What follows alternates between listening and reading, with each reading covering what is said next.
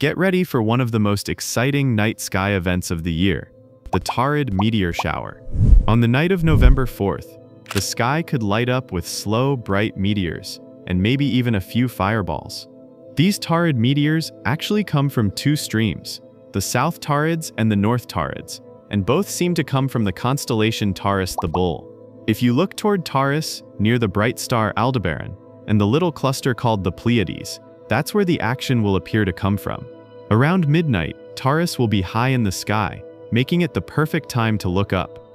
The Taurids are special because they're not just one quick burst of activity. They hang around for weeks. The South Taurids are active from late September through mid-November, and the North Taurids start around mid-October and last until early December.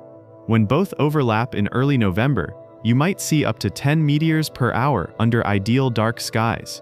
They're not as frequent as some other meteor showers, but what makes them stand out is their brightness. Many Taurids move slowly and often appear as long, glowing streaks across the sky, sometimes exploding into dazzling fireballs that can light up the ground. This year, though, there's one challenge. The full Super Hunter's moon will shine brightly on November 5th. That means its light will wash out many of the fainter meteors. But don't be discouraged. The Taurids are known for their fireballs, and those are bright enough to cut through even strong moonlight. So even with the moon in the way, you might still catch some stunning sights, especially in the hours after midnight when the moon moves lower in the sky. The Taurids are known for having fireball years when Earth passes through a denser patch of debris.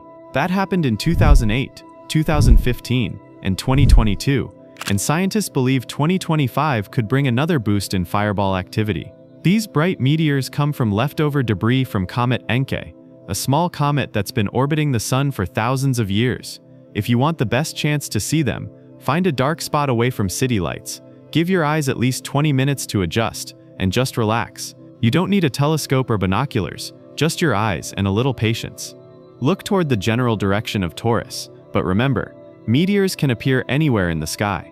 The key is to keep watching steadily,